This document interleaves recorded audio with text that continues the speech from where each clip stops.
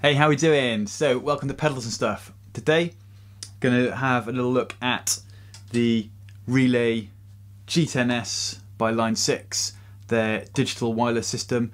Quite entry level, around £200 for the transmitter and receiver, or maybe 130, 140 for just the receiver by itself if you already have a transmitter, which I did because I bought the original G10, which was their base unit here, which was they kind of sold it as like a studio wireless, which is actually quite handy because if you got that sat on the side and you don't need to, every time I wheel my chair back and forth I end up going over cables and stuff, and it's really annoying. So it was quite a handy little unit. However, totally let down by its micro USB power socket, which just is ridiculous. There's been loads of stuff online about the unreliability of these sockets in this unit. They just break, which basically leaves you with a rather expensive paperweight, which is what that now has become. So when they announced the G10 S, which was more of their gigging, touring kind of version of the unit, I was interested straight away because, like I said, although the jack socket on that, the power socket, let it down, it was quite a cool little unit with decent sound quality. So this one does have the dedicated 9-volt in center negative, so you can use that with your standard power supply. Works with a one spot if you've got one, by the way. Even ones that basic are perfectly fine. I've used one on my pedal board and it works perfectly fine with that. Still got your micro USB in, then it's also got a cable tone switch, so you can switch that over to emulate a 10-foot and 30-foot cable. You got your DI out XLR styly, and you got your instrument out there, normal instrument cable. Alright, cool. So on the front here you can see a couple of things really, just the channel selection switch there, which is really useful. Generally you just leave it on auto and it'll just choose the strongest signal for you. But say there's a few in a band and you're all using these units, then you can actually dedicate a channel to each guitarist, bassist, whatever the instrument is. So that's quite a handy feature as well. You just push your transmitter in there to charge it on the bass. I'll just plug that in, and then you will see here that it's charging as the LEDs just move upwards. When you're transporting it around on your pedal board or in your bag or whatever, you just pop that out a little bit, the transmitter, and you won't lose battery charge because it won't just be on all the time as you can see it is at the moment. So you just pop it out like that and it's nice and secure in there, and then you can travel around with it without worrying about your battery running flat. So yeah, well thought out, quite a cool unit.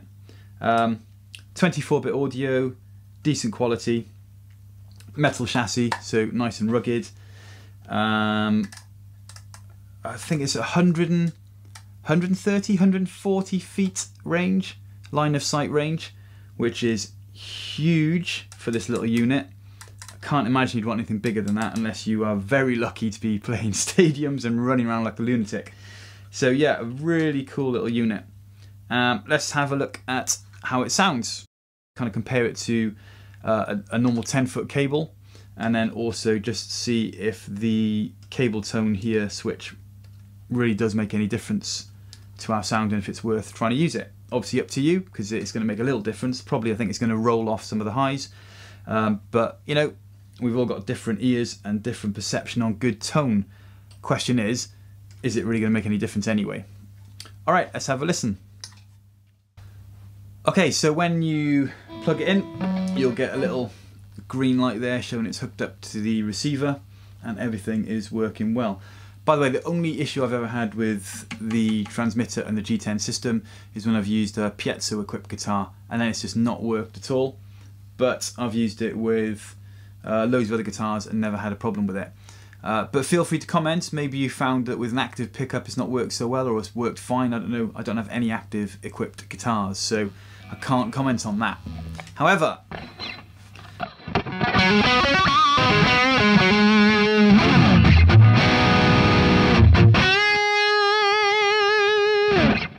It sounds pretty good to me.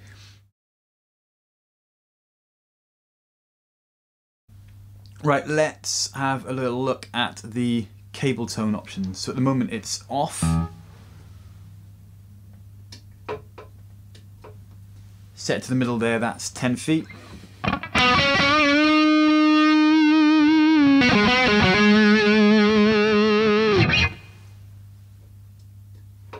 $30.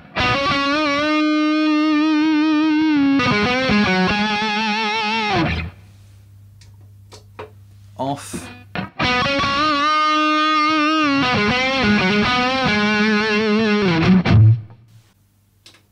Right, let's try that on a clean sound.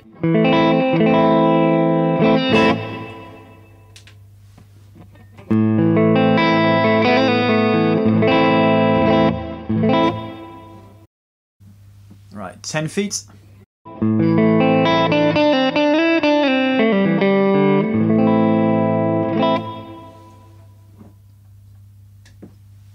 $30.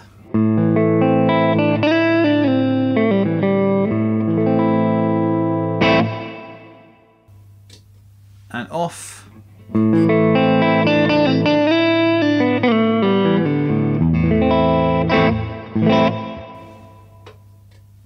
$30.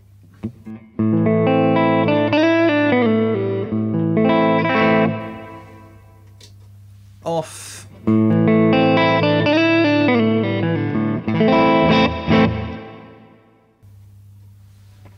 Off again. Bridge pickup brighter, let's see if it's any more noticeable.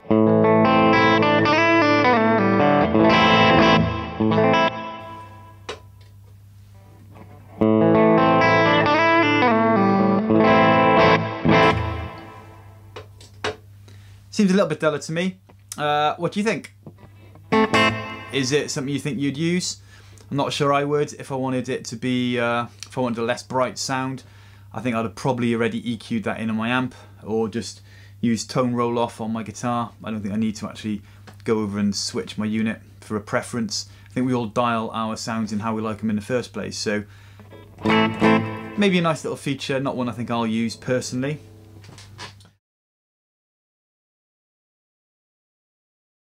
Alright, so more interestingly, let's just check out the quality of sound of the guitar through the G10 S or just with a cable.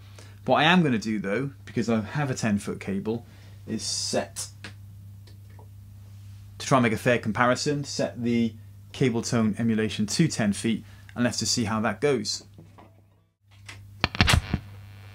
Okay, with the cable, it's a clear tone 10-foot cable, quite a good cable. If you don't know clear tone, look them up. Inexpensive, decent cables available in the UK, worth checking out.